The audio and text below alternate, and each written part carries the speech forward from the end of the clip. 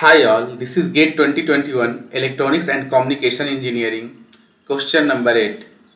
Consider a square sheet of side 1 unit. In the first step, it is cut along the main diagonal to get two triangles. In the next step, one of the cut triangles is revolved about its short edge to form a solid cone. The volume of the resulting cone in cubic units is option A pi by 3, option B 2 pi by 3, option C 3 pi by 2, option D 3 pi. In the first diagram, that is in topmost diagram, one square is shown and a square has each side of length a unit. D is diagonal, so diagonal D equal to A multiplied root 2. This is formula of finding diagonal of a square if its side is given. Second formula is volume of cone V equal to pi r square multiplied by h by 3.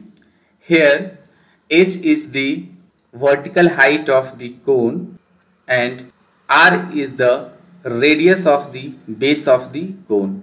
Now let's solve this problem. It is given in the question that we have a square of side 1 unit. So each and every side of the square will be 1 unit. So diagonal of this square will be root 2 unit. Now this square is cut along the diagonal, hence the side it is basically a right angle triangle. Its height will be 1 unit and base will be also 1 unit, and hypotenuse of this right triangle will be equivalent to diagonal of the square. So this will be a square root of 2 unit. Now it is revolved around the short edge. We can assume the short edge along the vertical line. So it is revolved around this, so it will form a cone.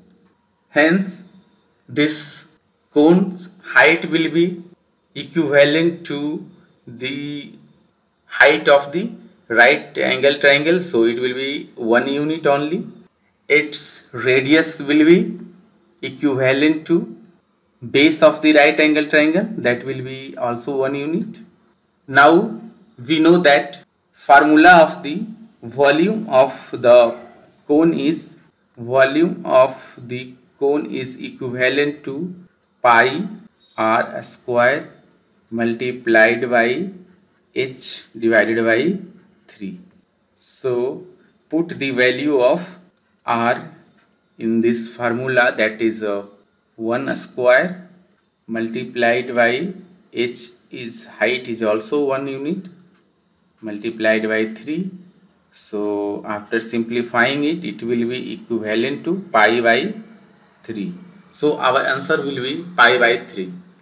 So answer of this particular question will be option A, that is pi by 3. Thank you.